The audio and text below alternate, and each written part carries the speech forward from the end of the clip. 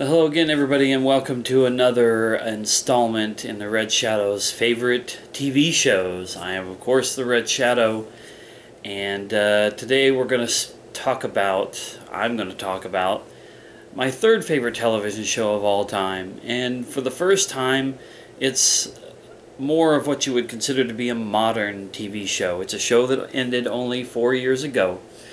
It started in 2004. And it's very mysterious and confusing, very confusing for some, including to an extent to me, and in some ways for some also a very unfulfilling ending, but that was not my thoughts. Anyway, that show, of course, as you've already seen in the title, is Lost. And this is my Season 1 of Lost on Blu-ray, and I have Season 2, Season 3, Season 4, and Season 6. Why don't I have Season 5, you might ask? Well, the reason is strange, to say the least. It's a mystery, I guess. For some reason, when it comes to things like eBay and Amazon, the price for all of those seasons, every single one of those, when I was buying them earlier this year, ranged roughly from $15 to no more than like $24, maybe $25 tops. Except for Season 5, which always seemed to push like $35, $40, even $50. I don't understand why. Maybe that's changed since then, but it was ridiculous, to say the least. How frustrating it felt for me to be piecing together all the seasons of Lost, and then I can't get one season because it's like twice the price. And anyway, enough about that. I want to jump right in by saying I may be one of the few people out there who enjoyed the ending of Lost, who was not pissed off, who was not upset, who did not have any major complaints. I'm not going to say I didn't have complaints about the ending or the show in general, but I did not hate on it. It did not sour me to the whole entire experience. I mean, everybody's entitled to their own opinion, but even I'm a little bit, as a part of the fandom of Lost, a little disappointed in everybody for being so hateful and spiteful against the ending of it. To me, the complaint that I mentioned before was that the show always seemed to leave more questions than it answered. But yet, at the end of the show, it had an ending. It showed you what was going on and why they were at the island. And even if you didn't understand it, I'm not saying that I completely understood it, but even I was satisfied that they at least gave an ending. It wasn't a Sopranos ending where it just fades to black. It wasn't a Seinfeld ending where it just kind of fell super flat. It gave you an ending, and I don't know what else a person could ask for. Were there questions left unanswered? Sure. Were all the loose ends tied up? No. But it worked for me, and I was not going to sit around and be pissy about it, and I certainly wasn't going to say to myself, wow, I just spent the last 6 years watching this show to be shit on at the end. Other people feel that way, but I don't. I absolutely love Lost. I fell in love with Lost with the previews that came out for it before it even started in 2004. That summer in 2004 was like, I hadn't felt that way about a show in a long time, like eagerly awaiting new episodes. You know, I was in and out with Star Trek Next Generation when it aired because I was younger. I didn't always, think about television. The same happened with the X-Files. I was more than halfway through the series before I jumped into it. And even the last few seasons, I didn't actively try to sit down and watch it when it came on TV. But by the time 2004 rolled along, I was married, I was working, it was just sort of like the new routine was to come home every night, and if there was TV shows that I enjoyed, I would watch those shows. And I would watch them religiously. I would be like, I'm going to watch it every night when it comes along. And Lost was one of the big ones. I just ate it up from the first episode to the very ending of that first episode, where you were like, okay, these folks have crash landed on an island somewhere in the Pacific, and the survivors are trying to figure out what's going on. You know, they're just trying to, you know, make sure that they're okay, happy that they're alive. They're trying to gather their bearings, search for food and equipment, and maybe a way to try to establish contact with the outside world to try to get rescued.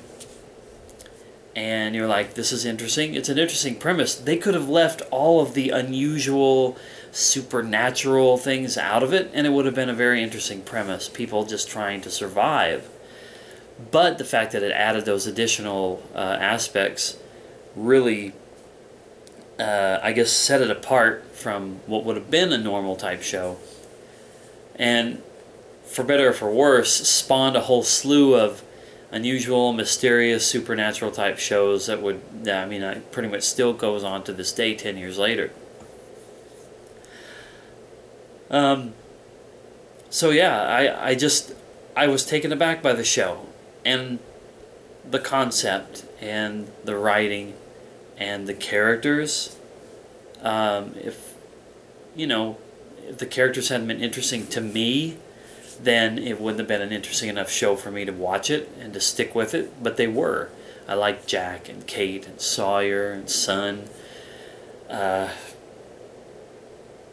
I actually kind of forget some of the names of a few of the characters since it's been so long, but I mean, it's about time to go on another run through the seasons, I can tell you that. I did that a couple years ago when I bought all the seasons on DVD.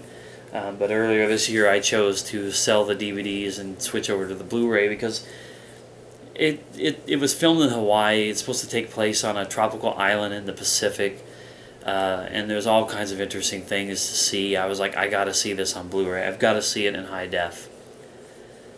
But anyway, that's kind of besides the point. Lost is, to me, it's a show that you just have to give it a shot. And understand that every season is a little different. That's another thing that I loved about it. It was like every season seemed to have a focus. And when the writer's strike disrupted things, and I think it was 2007, all the writers and producers and whatnot on the show kind of had to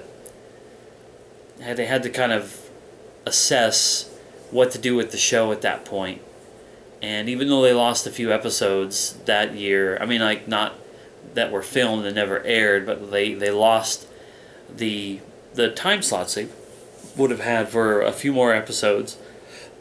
It changed the whole course of the show. We got shortened seasons for the next 3 seasons, but they announced that it would end at the end of season 6. How often do you see a very popular, successful show actually say, we're going to end at this point, instead of saying, oh, we're going to go as long as we can? I like the fact that they did that. I think they streamlined the writing and the story for that. Whether or not they maybe had to take some shortcuts, whether or not things had to be chopped up a little bit to get there, I don't know. I can't say. I don't know that anybody really can say. But I applaud them for what they did. I think it was great that they set a goal and said that at the end of season 6 we'll be done.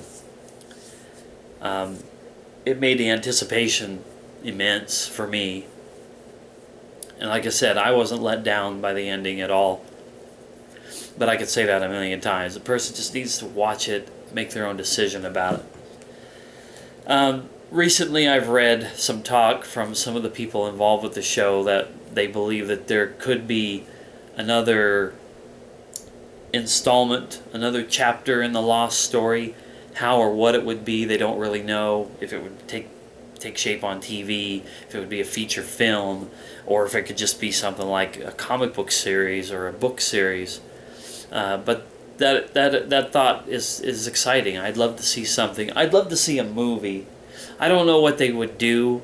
I would want to revisit my old favorite characters again, but due to the ending of it, it's hard to say how that would work out.